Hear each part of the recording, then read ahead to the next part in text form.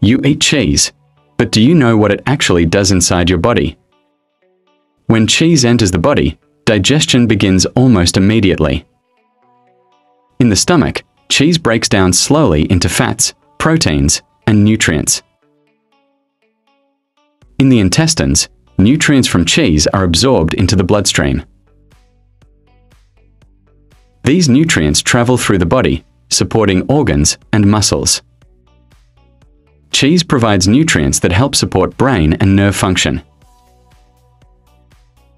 Protein and fats from cheese contribute to muscle strength and repair.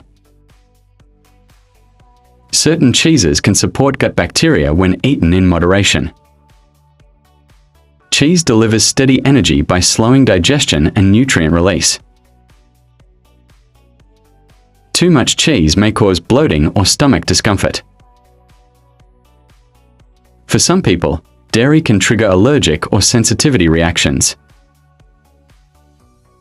Cheese can influence fat and glucose levels in the bloodstream. Heavy digestion may temporarily reduce energy levels.